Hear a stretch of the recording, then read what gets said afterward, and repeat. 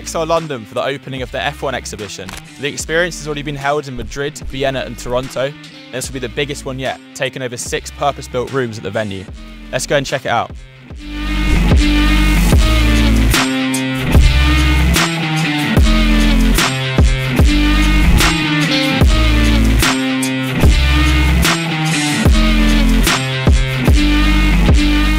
Want it to be authentic enough that the true fans, the fans that have been following for many years, are engaged. But on the other hand, there's a lot of newer fans. There's a lot of fans that came in through Drive to Survive. We've tried to capture a mix of exciting elements that are going to engage the core fan, as we like to describe it, and also a sort of sizzle that the more recent fans also excited by.